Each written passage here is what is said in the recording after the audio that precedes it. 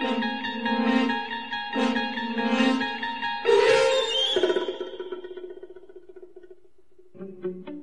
traveling through another dimension, a dimension not only of sight and of sound, but of mind. A journey into a wondrous land whose boundaries are that of the imagination. There's a signpost up ahead. Your next stop, the narrow mind.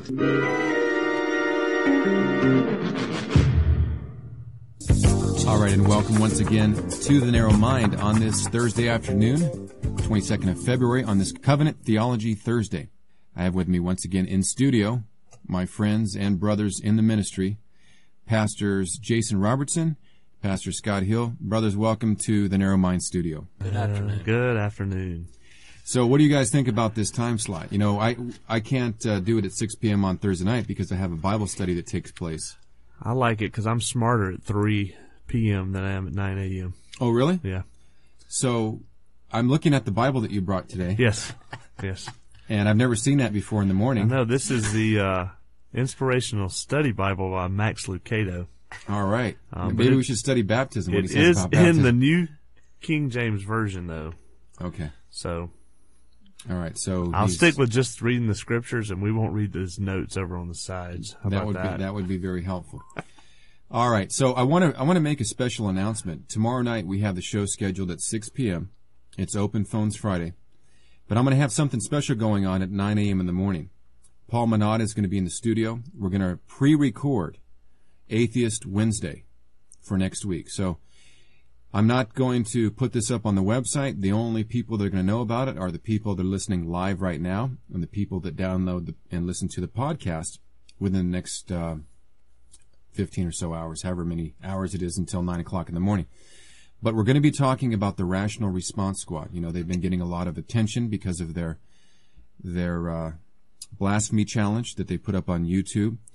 And we got some interesting little factoids that we're going to be talking about with Paul Manata. Those of you may remember Paul Manata from his debate with Dan Barker, where he basically really confirmed Dan Barker's philosophy, that Dan Barker is no more valuable than broccoli. So that was in Dan Barker's book, by the way. So tune in tomorrow morning at 9 o'clock. We're not going to advertise it. We're not going to announce it again. We're just going to play the stream at 9 o'clock. So you'll be able to hear the recording. It's actually going to be pre-recorded for next Wednesday, for next Atheistic Wednesday. Should be interesting. All right, and you may have caught on Monday night, gaychristian101.com. We had a guy by the name of Rick on the show. He was talking about his new book that's coming out. And so if you haven't got a chance to listen to that, you might want to listen to that. And you, Brother Jason, you actually put a post up over there on Fido. Yes, we posted it, began to talk about it. A lot of people were commenting. It's a really good debate in the comments section. It really is. It didn't just get, I mean, what it could have been. There were most of it was at least attempts to try to show Richard where his exegesis was wrong. Mm-hmm. And so it's worth reading. It really is. Very biblically centered. Now we've got some new listeners as a result of that conversation that took place on Monday night. Oh. So I just, in the Christian spirit, I would just like to welcome our new listeners that may have become listeners as a result of the show on Monday, and just give them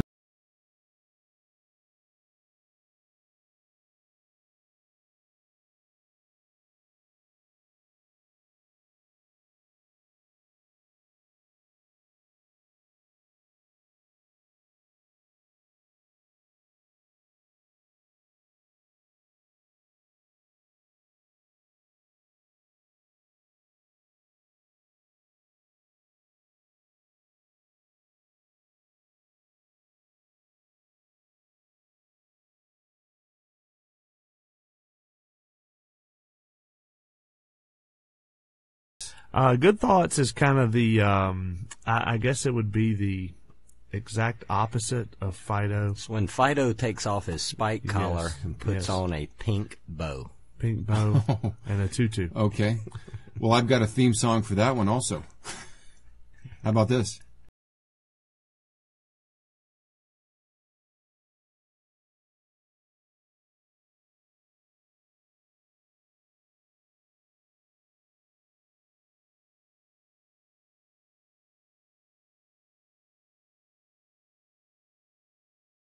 thoughts. The web address is www. You don't have to say that anymore. This is Wambulance.blogspot.com. Wambulance. That's with 8 A's. 8 A's, Bulance. Wambulance. Yeah. After the 80s band Wham or what? No, just where when somebody's whining and griping, you tell them to go call the Wambulance. Okay. So. All right, well, let's try to get refocused. Let's try to talk about what we're here to talk about today, covenant theology. We've got actually a very serious topic in front of us today.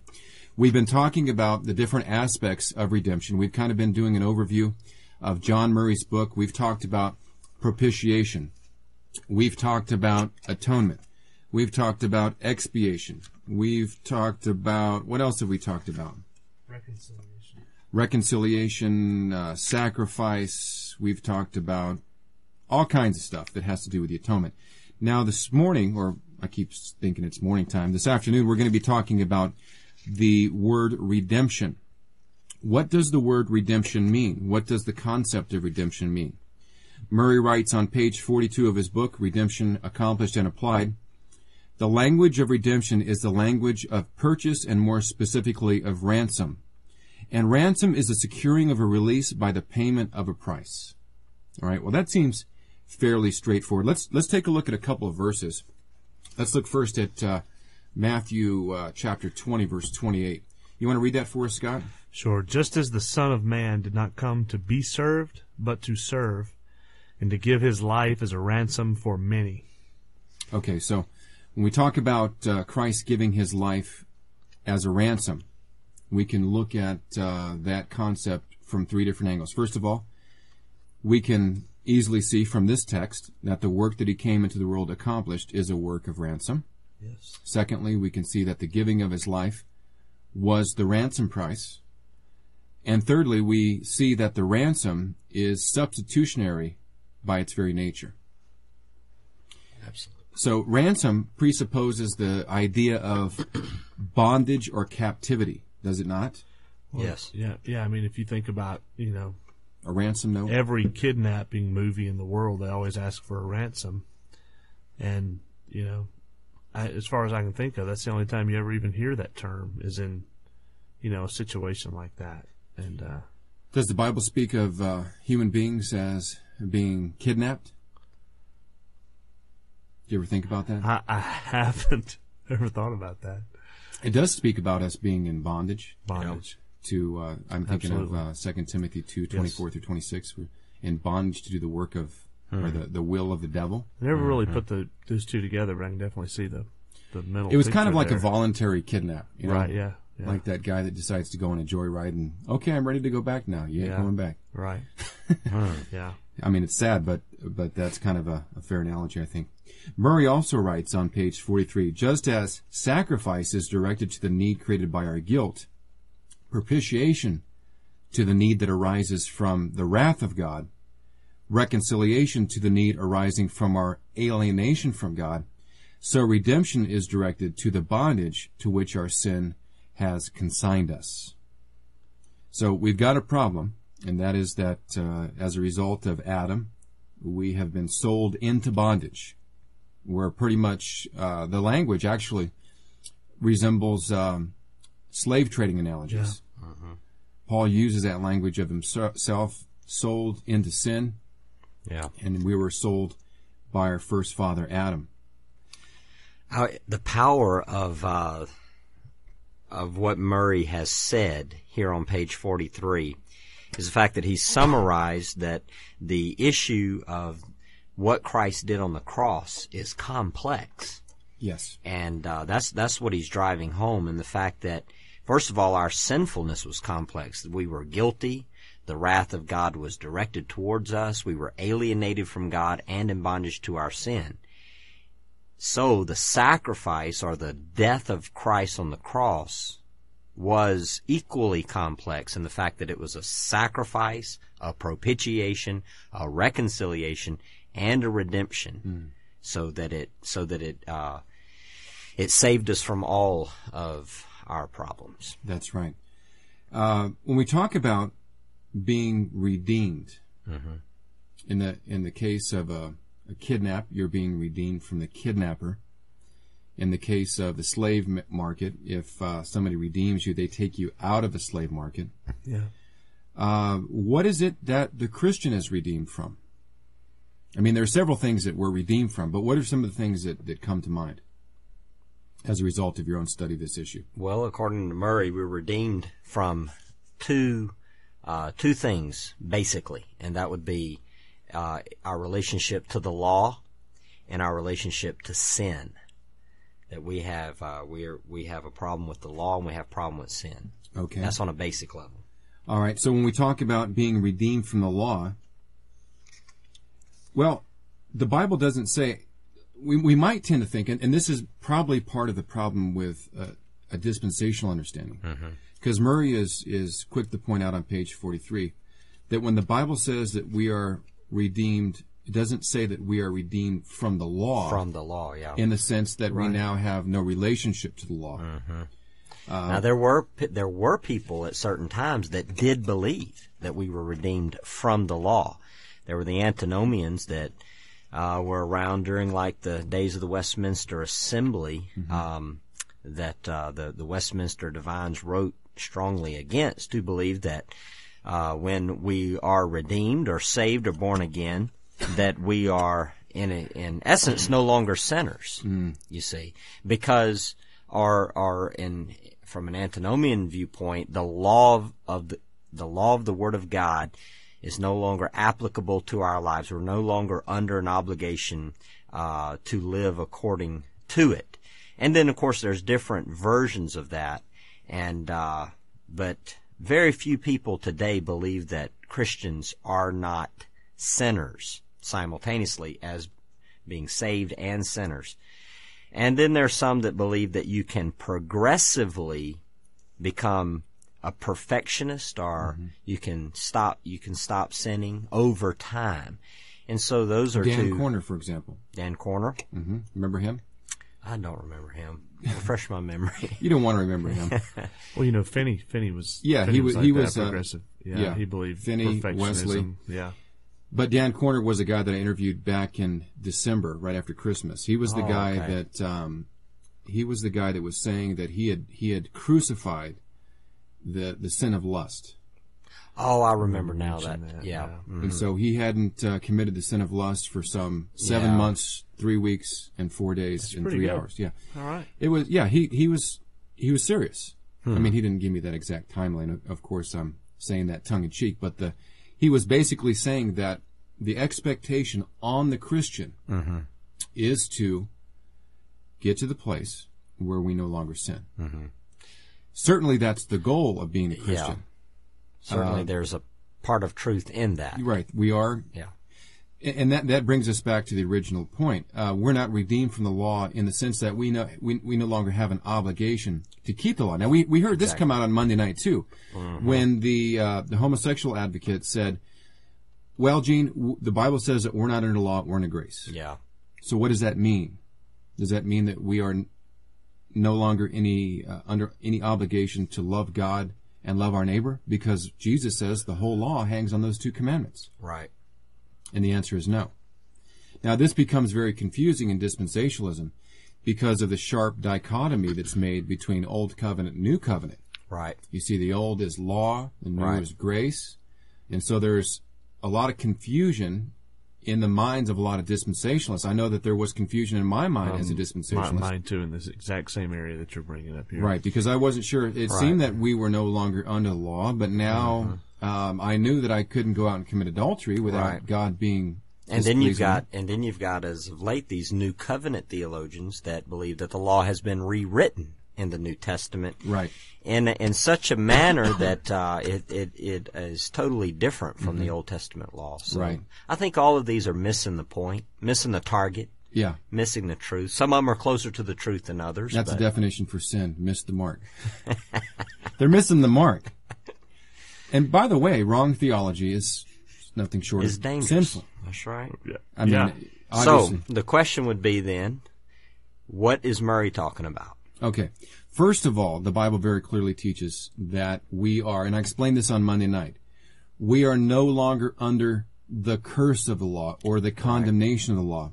One place, for example, we might read about that would be in Galatians chapter 3 in verse 13, where we read, Christ redeemed us from the curse of the law, having become a curse for us. For it is written, cursed is everyone who hangs on the tree. And so one of the things that Christ redeems us from is the curse of the law or the condemnation of the law. That's what Paul means when he says, we are not under law, we are under grace. He means that we have now moved out from the condemnation that is brought about by our disobedience to the law, the condemnation that is brought about by our first father Adam, and now we've moved into a standing with God that is under the umbrella of grace. It's an undeserved standing where the condemnation of the law is no longer hovering over our heads. There is now no condemnation. That's right. For those Good who are verse. in Christ Jesus. Now in verse 10 of the same chapter, Galatians 3, Paul says, for as many as are of the works of the law are under the curse. For it is written, cursed is everyone who does not abide by all things written in the book of the law to perform them. Now, so you're saying there are some people who are still under the curse. Absolutely. So that means that when Christ died on the cross, He redeemed us or ransomed us from the curse, but that doesn't mean necessarily that the curse itself went away. That's right. In other words, because there are some people that believe that when He died on the cross, the curse was done away with universally. Right. Because they see the work of redemption as being universal in its scope and its extent. Right. Once you make that error, once you make the mistake of saying the atonement is universal, now you've opened Pandora's box. Because now what you're going to have to do is you're going to have to say that all of that curse that the old covenant law brought has been dealt with. This is why you hear sometimes from pulpits or on your radio dial the preacher saying, Jesus went and He dealt with all the problem with sin. Now the only issue between you and Him is what will you do with His Son? Yeah. Right. And so there's this mindset that the whole law and the condemnation that the law brought has been dealt with because of verses like this, because there's a failure to understand the specific nature and extent of the atonement. Right. In fact, I've heard preachers say that Christ paid for every sin on the cross and the curse of every sin, except for one, and that would be unrepentance. And so if you don't repent, then you don't get saved because that sin was not dealt with. So that's a stretch. They're trying to come up with some way to prove some scenario in which Christ dealt with all sin and yet leave open that there's still a hell and you can go there. It's a co-op. Yeah. Christ pays for most of my sins, but not all of them. So that's It's bad theology, man. So Christ went to the cross. That's limited atonement. Yeah, exactly. Now you're saying Christ went to the cross and paid for many sins. Instead of many people. Instead of the very first verse you read out of Matthew where it says He went and paid a ransom for many people. Right. Yeah. So did He pay for many people completely, or did He just pay for many sins for all people? There's your two options. Those are the two options. Yeah. All right, let me give out the phone number. Our phone number is 1-800-466-1873. That is toll-free, 800-466-1873. Or you can call us at 951-676-0583. We will entertain your questions or comments concerning this particular subject. If you have a question, maybe you're hearing this for the first time, and this is totally foreign to you. This is nothing new. I'll remind you, this has been around since the beginning of church history. It may be something new to you because you're existing and living in 21st century modern evangelicalism that has such a low premium on the study of theology and the preaching of theology that these issues that are very important, they get pushed off to the back burner. In fact, a lot of times they're never dealt with at all. So it's important for us to get this straight from the beginning. What does it mean to be redeemed from the law? From the law. It means from the curse of the law. From the curse of the law. Also, he says from the ceremonial law. Okay, so we are redeemed from the curse of the moral law, and we are redeemed from the ceremonial law. Let's take a look at a couple of passages here. Let's turn over to Galatians 4, since we're still in the book of Galatians. In chapter 4, let's look at, let's just start reading in verse 1. Now I say, as long as the heir is a child, he does not differ at all from a slave, although he is owner of everything. But he is under guardians and managers until the date set by the father. So also we, while we were children, were held in bondage under the elemental things of the world. But when the fullness of time came, God sent forth his Son, born of a woman, born under the law, in order that he might redeem those who were born under the law, that we might receive the adoption as sons. And because you are sons, God has sent forth his Spirit, the Spirit of his Son, into your heart, crying, Abba, Father. Therefore you are no longer a slave, but a son, and if a son, then an heir through God. Okay.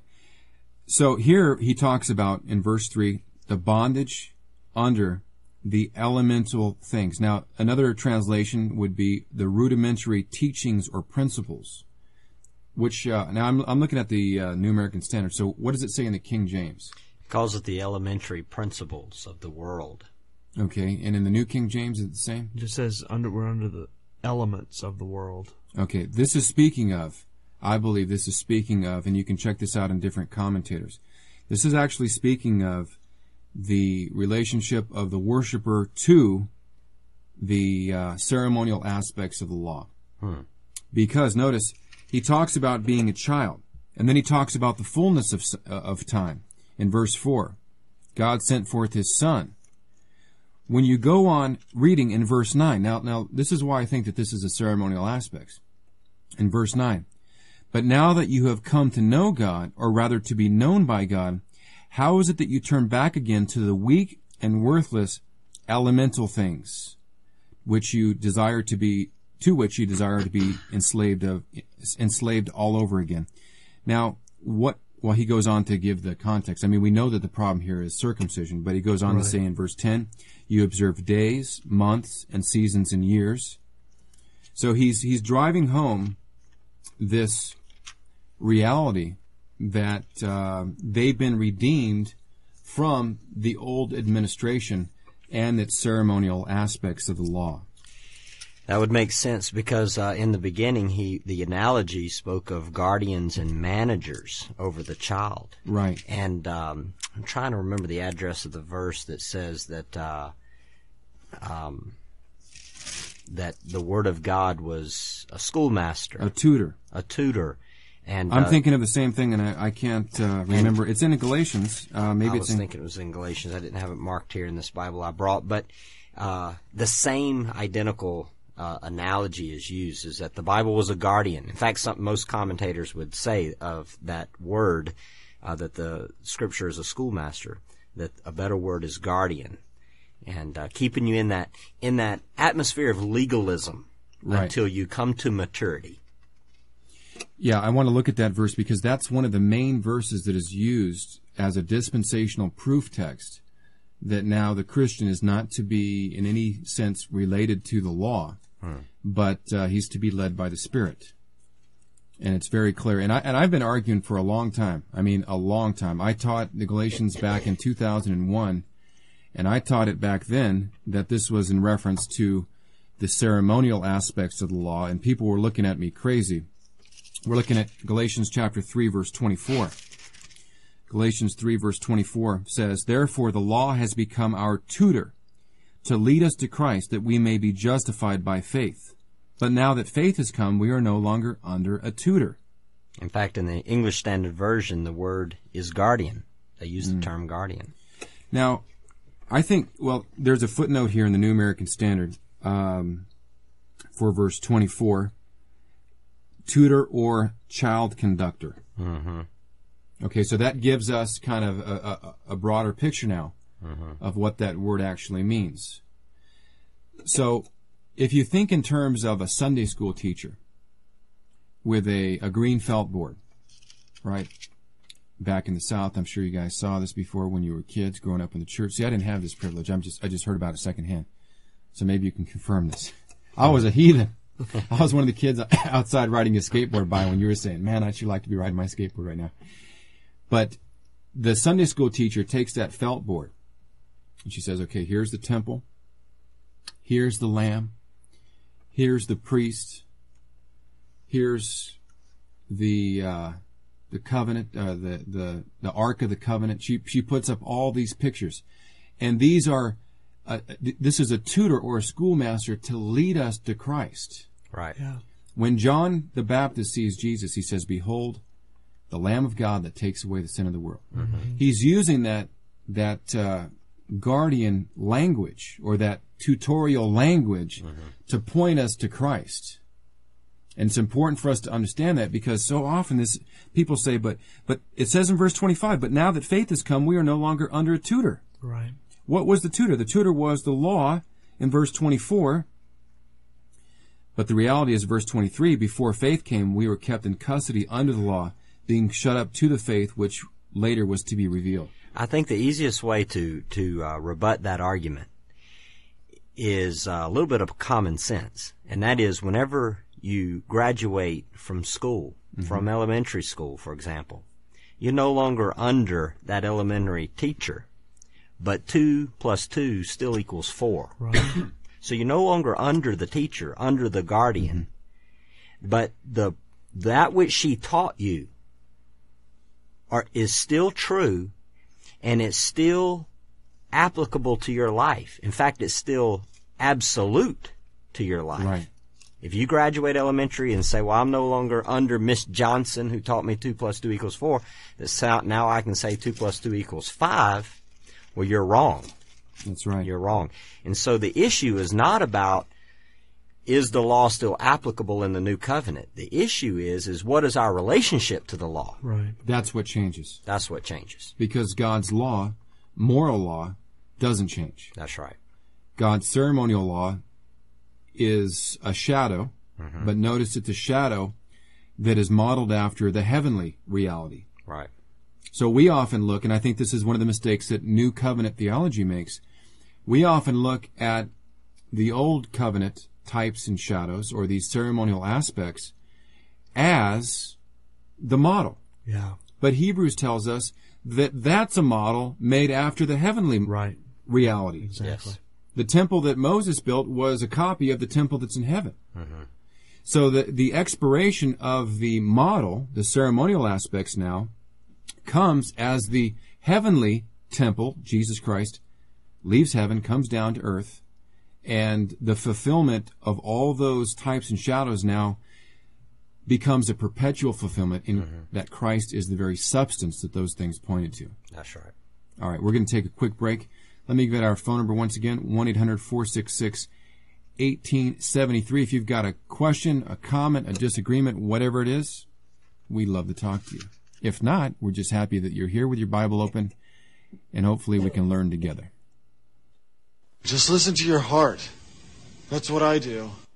G'day, Pastor Cook. This is Andrew calling from Melbourne, Australia, and we listen to the Narrow Mind Down Under. I'm very bold. I know that. We're glad that you've joined us today. We're talking about some very serious issues. We're talking about redemption. We've talked about what it is that Christ redeemed us from. We've talked about the definition of the word redemption, what it means that we're actually bought out of something. And we're going to be talking more about this during our second half of the program. All right, so we've established that we are redeemed from the curse or the condemnation of the law, according to Galatians 3. We are redeemed in our relationship to the ceremonial law. We're no longer under the tutelary bondage of the Mosaic economy, as Murray says on page 44, which happens to be actually a quote from John Calvin. But we're also redeemed from the law of works. Jason, why don't you explain to us what's meant by that, the law of works? Well, here's what Murray says. Christ has redeemed us from the necessity of keeping the law as the condition of our justification and acceptance with God. Of course, this goes all the way back to the book of Genesis, pre-fall of Adam, that Adam's acceptance before God was conditioned by his obedience. Of course, he failed in that obedience, and Christ has now become our substitute and has kept the law. His active and passive obedience is now the condition of our justification. Okay, so before Christ came, are you saying then that those that were under the law were saved by works? In a manner, you can say that the law of God is still works, or it would not be law. The problem is that no man can keep the law. That's why it was a schoolmaster. That's why it was a teacher. It was pointing us to the necessity of the Messiah. And so so the law is still a law of works.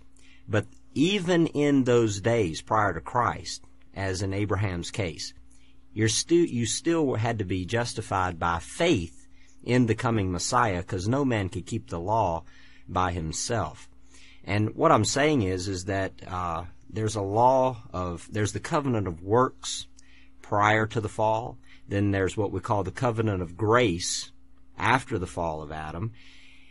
But yet those two, though there's a distinction between the two, they're still the same in many ways. There's an overlap. There's an overlap. And what brings them together? It is the fact that there's a second Adam. There is a Christ who fulfills the works for us on our behalf. So what I'm saying is in the end you can say, you know what? I'm saved by works. I'm saved by works. The same works that were required upon Adam that he failed to do were required upon me. And I'm saved by works. Here's the difference. I'm not saved by my works. I'm saved by the works of my substitute, Jesus Christ. Okay, the I'm one glad, mediator. I'm glad you God made and that man. clarification, because I think we just lost about a half dozen listeners. Well, So that is the great. I think that's the glory of covenant theology. Now, when somebody says, okay, so are you saying then that men under the old covenant were saved by works and that we're saved by grace now? Because that's often the confusion that comes in. That's true. Not at all. That's not what I'm saying at all. In fact, I think this is the great crisis that you see James writing about whenever he says, "You say you have faith, show me your faith," because faith is works in the fact that faith does look like something and act like something. What does it look like? It looks like a fulfillment of the law. And in the Old Testament, you cannot deny the fact that Abraham or Moses, let's take Moses for example, and the children of Israel were required to keep the law. If you keep it, you're my children. If you do not keep it, you're cursed. That's a calling unto works. And yet here's the catch. So that it's not a works salvation, the catch is that it's going to be impossible for you. And so you need to go down here to the temple and you need to sacrifice these lambs. And you need to put your faith in the Messiah, who these lambs typify. You need to look to the Messiah, who actually is going to be your justification. You're still called to fulfill the works, the law. The law is still over you. You will be judged according to the law, whether you kept it or not. But the only way you're actually going to come out of this as being saved is the fact that you have to put your faith in the Lamb of God, Jesus Christ. You said two things that I want to get some clarification on, because I could see how these would, I just want to know what you mean. You said faith is works. Faith is... You said that. I said that within a paragraph. Right. Yes. But nevertheless, you said it. Faith in what? That's my question. Yes. Faith in the works of Jesus Christ. Okay, so... Your faith is in the works of Jesus Christ. Right. Okay, that's an important distinction to make. I think you were talking about faith manifesting itself in good works. And that's in the true. context of what you said. That's true. So when you said faith is works, I think what you mean is those that have saving faith demonstrate their saving faith by their works. I said that in the context of James. And remember, I said James was bringing up, and that's so confusing about the book of James for guys like Luther, who was dealing with this issue of justification. Because what I'm trying to say is if you say you have faith in Christ and yet your life is not fulfilling the law, the works of the law, then your faith in Christ is unbiblical. It's void and null of true faith. Because faith, when we say we have faith in Christ, what do we mean? What's the rest of that sentence? Our faith is in His passive and active obedience, in the finished work of Christ.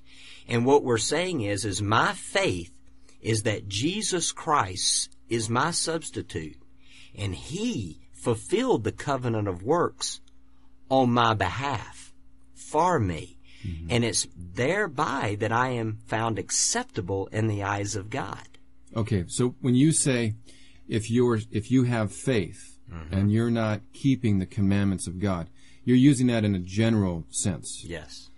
In other words, our goal is to keep the commandments of God. You're not saying obeying the law perfectly. No, but that's our goal. But yeah, and I don't make no bones about it, because John himself in 1 John said, "Now look, I write these things to you that you may not sin. Right. But when you sin, you have an advocate." And so he doesn't falter from his exhortation of don't sin. Of obedience. Right? Of obedience. Fulfill the law. Live according to the laws of God. That is your goal, and guess what? That's still the commandment upon your life. Be ye holy as I am holy. Right. Now, how does it happen? He says you're still going to sin, but know this, you have a mediator. You have an advocate with the Father, Jesus Christ. And so you cannot disconnect the two. I must fulfill the law of God, but I can only do it through and in Jesus Christ. Okay, and you also said you are going to be judged according to the law. Yes. What do you mean by that? Because that's a controversial statement. For a Christian, now we do believe that non-Christians, Yes. unbelievers, are going to be judged according to the law. But how exactly do you apply this to the believer? Well, I apply it in the fact that, listen, we've all been judged or are going to be judged. There's a judgment. It's appointed unto man once to die, and after death the judgment, we say, right? There's a judgment upon us all. The good news is my judgment, the judgment upon me has been taken care of on the cross. Okay, good. I'm glad you made that clarification. Yes. I didn't know if you meant that, okay, you've got justification, and now, because this is kind of what it sounded like to somebody who may not know you as well as I do, that you've got justification, you've got faith in Christ, but you're still going to be judged by the law, in the sense. Yeah, and what you meant was that everybody's judged by the law. Those that are unbelievers will be judged in the future when the judgment day happens. Those of us that are Christians have been judged already as a result of us dying with Christ. Yes. In fact, I'll give you a scripture to back up what I'm saying for those who may be scratching their head and figuring this out. Romans chapter 2. We know that the judgment of God rightly falls on the judgment of God rightly falls on those who do such things. Well, that's not exactly it. Where did it go? I was thinking of Colossians 2, where it talks about all the transgressions being nailed to the cross, being taken out of the way. Oh, here it is. He didn't even hear what I said. He's Brother, reading. I'm in the book. That's okay. All right, Romans 2:12, not 2:2, 2:12. For all have sinned. That would include us. That would include the redeemed and the unredeemed. It says, for all have sinned, without the law will also perish without the law, and all who have sinned under the law will be judged by the law. I think what Paul is saying is, look, the law of God given to Moses, it is applicable.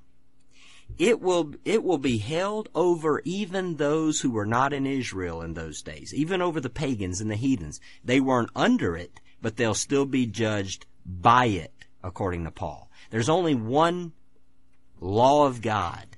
God has one set of rights and wrongs. I agree with that. Whether you know about them or not, is not going to make a difference. You're either going to be judged under the law or you're going to be judged by the law, but it's still only one law. Right. I would agree with that. And I think what Murray's saying, to bring it back to the book, is he is saying we have been redeemed from the obligation of our justification being conditioned by our works as cursed man. How? Because the God-man fulfilled the law for us. Amen. Now in Romans chapter 5, verse 19, we read, Romans 5:19, for as through the one man's disobedience the many were made sinners, even so through the obedience of the one the many will be made righteous. So this once again has to do with the substitutionary, Yes. The federal headship. You get the federal headship of Adam, federal headship of Christ. Now, it talks about the many being made righteous. It's talking about the active obedience of Christ, that he gives us his life of perfect obedience in the transfer of imputed righteousness, justification.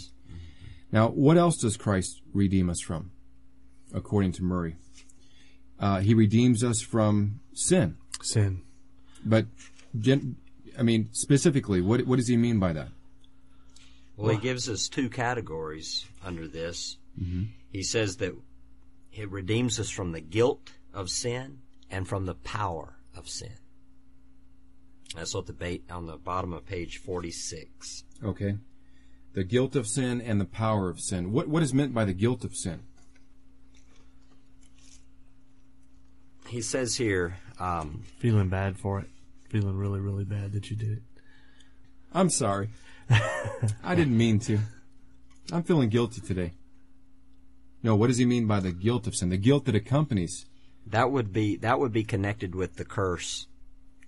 And I'm looking for something he said here, but just off the top of my head, he talks about how this would be connected. Let me look at the top of page 47. In connection with redemption from the guilt of sin, the blood of Christ is substitutionary ransom, and the ransom price of our release is brought distinctively into view. That's not quite the quote I'm looking for, but I've got a verse here. Okay, go ahead. Jesus Christ, who gave himself for us, that he might redeem us from every lawless deed, and purify for himself a people for his own possession, zealous for good deeds. Okay, so when I read this verse, I thought, okay, first of all, it uses the word redeem. But he redeems us from every lawless deed. That's talking about the guilt of disobedience that comes from disobeying God's law. And also the guilt that's accompanied by being a son of Adam. So he redeems us from that, and he purifies us to be a people for his own possession. And then he goes on to say one more thing. Zealous for good deeds. In other words, zealous for obedience. So there's a shift in even the attitude of the worshiper now as he becomes a Christian. The guilt that he was, the condemnation of the law, the curse of the law that he was once under has now been taken away. Right.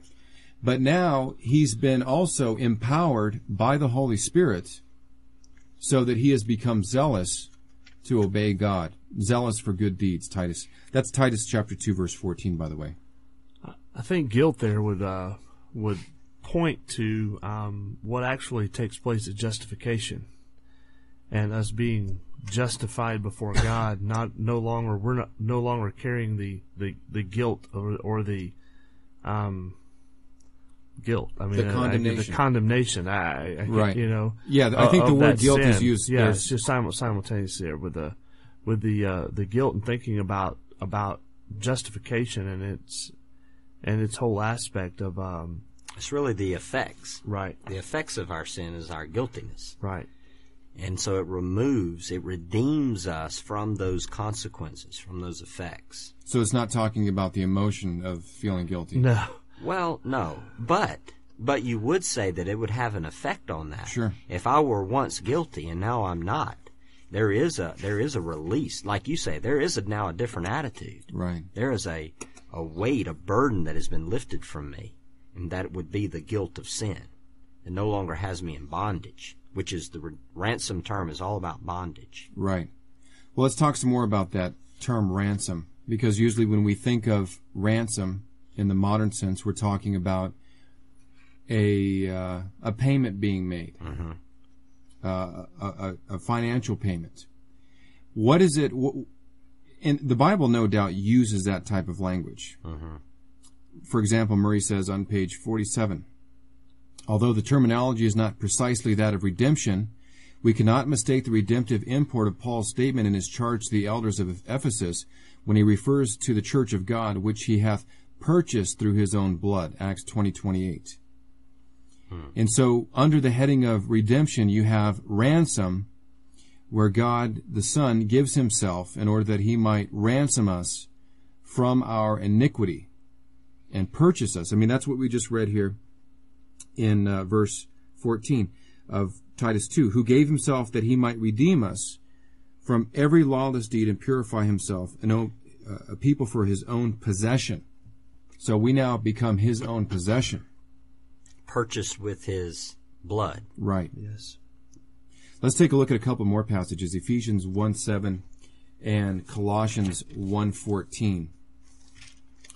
Ephesians 1:7. You're listening to The Narrow Mind on this Covenant Theology Thursday. If you've got a question or a comment, we would be willing to take your call today at 1-800-466-1873. We've only got about 8 minutes left in the program, so if you're going to call, you need to get on it, 800-466-1873. All right, in Colossians chapter 1, verse 14, well, let me read verse 13 and 14. For he delivered us from the domain of darkness and transferred us to the kingdom of his beloved Son, in whom we have redemption, forgiveness of sins. So that word redemption there is a like a buying us out of. It can be used synonymously with ransom. He ransoms us, he redeems us from bondage, from the domain of darkness, and then he transfers us to the kingdom of his beloved Son. Yes. And what does Ephesians say? Ephesians 1:7 says, in him we have redemption through his blood, the forgiveness of our trespasses, according to the riches of his grace. Right. So almost identical, the same language. Right. Redemption is connected to forgiveness of sins. Now, when we talk about the judgment taking place, that we just mentioned it a moment ago, we're talking about this being redeemed from guilt, being redeemed from the power of sin. We're talking about being redeemed from out under the weight of the law. Paul talks about this in Colossians chapter 2. And he says, he talks about us being in union with Christ.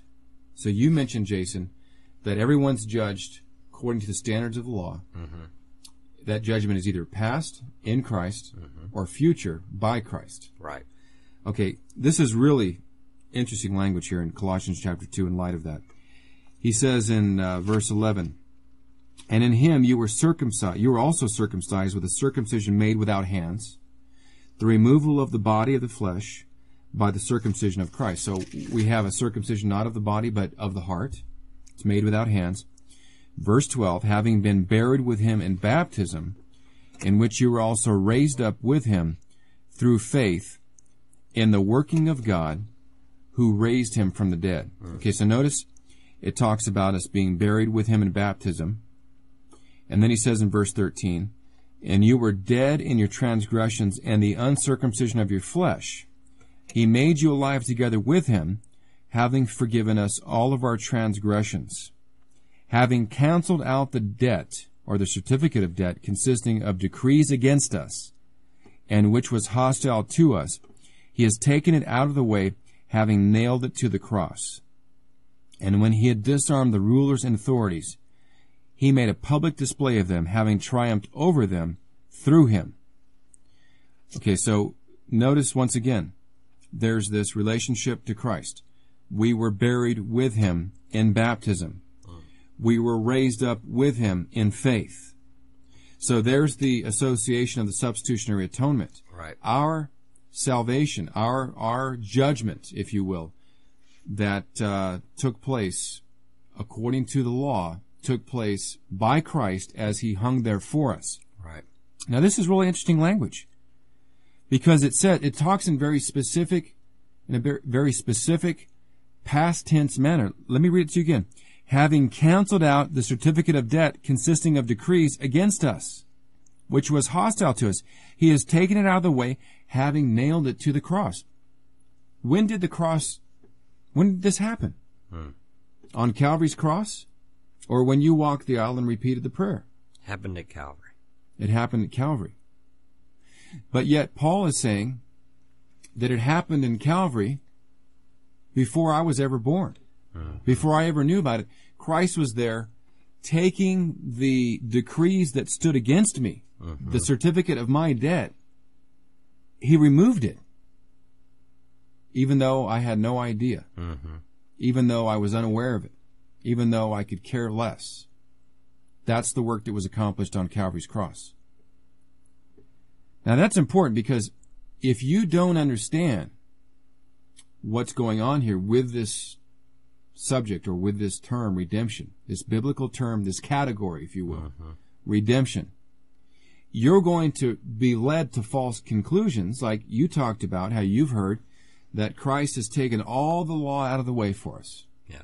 Why? Because now this is reinterpreted to mean every individual, not just the elect. Right. If he's taken it out of the way, then at least be consistent and become a universalist and say that everybody's going to heaven. He's either taken it out of the way or he hasn't taken it out of the way. Right. If he's taken it out of the way, he's taken it all out of the way. He hasn't just taken some of it out of the way. In fact, the whole mindset, to have that mindset about the law, you have to believe the law is a negative thing anyway.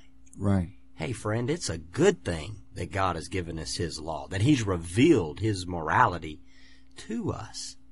In fact, I think you could, as you read Murray, and he says we've been redeemed from the guilt of sin, and then he says we've been redeemed from the power of sin. I think he quotes the same Colossians verse you're quoting, because when you understand what he did, is we all are under the bondage of sin as sinners, which means sin has power over us.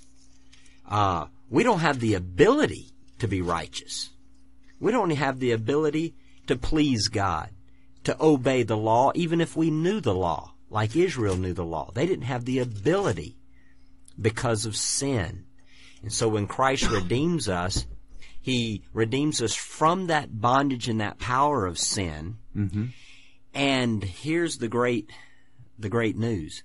He puts us under a new bondage, a new power.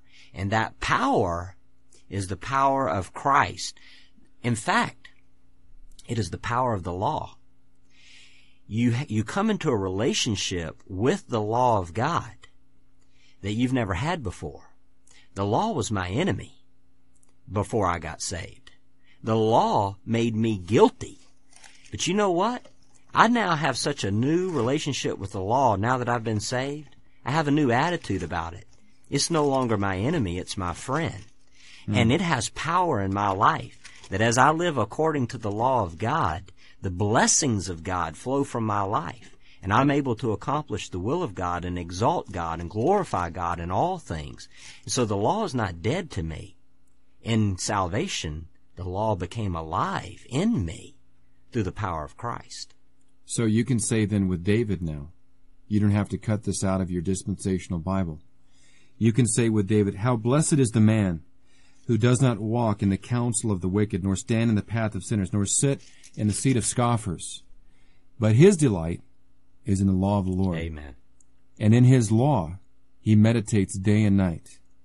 And he will be like a tree firmly planted by the streams of water, which yields its fruit in the season, and its leaf does not wither. And whatever he does, he prospers. But the wicked are not so. They are like chaff, which the wind drives away. Therefore the wicked will not stand in the judgment, nor sinners in the assembly of the righteous.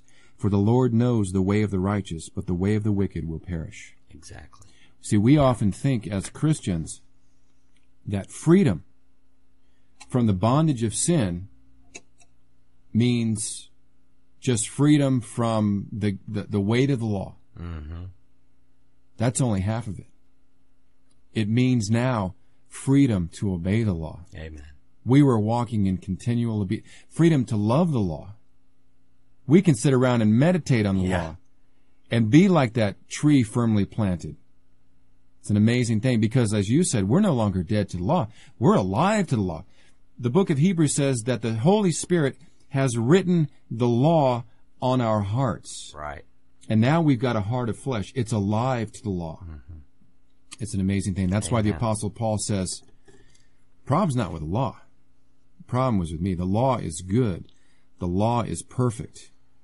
Amen. But I am sold into slavery, sold under the law. If I could read to you B.B. Warfield. Go ahead. As we're talking about the term Redeemer, Christ is our Redeemer. This is what he says in I've got before me the works of B.B. Warfield, Volume 2, Biblical Doctrines, page 375, a chapter he's entitled Redeemer and Redemption. This is how it begins. There is no one of the titles of Christ which is more precious to Christian hearts than Redeemer. There are others, it is true, which are more often on the lips of Christians. The acknowledgement of our submission to Christ as our Lord, the recognition of what we owe to Him as our Savior. These things naturally are most frequently expressed in the names we call Him by. Redeemer, however, is a title of more intimate revelation than either Lord or Savior. It gives expression not merely to our sense that we have received salvation from Him, but also to our appreciation of what it cost Him to procure this salvation for us. It is the name specifically of Christ of the cross. Whenever we pronounce it, the cross is placarded before our eyes and our hearts are filled with loving remembrance, not only that Christ has given us salvation, but that He paid a mighty price for it. It is a name, therefore, which is charged with deep emotion, and it is to be found particularly in the language of devotion. That's good. That is very good. And we're out of time. We'll be back tomorrow night at 6 p.m. for Open Phones Friday. 6 p.m. Open Phones Friday. We'll see you then. Brothers, thanks for joining me again. It's always a pleasure. May God extend His grace to you and peace through our Lord Jesus Christ.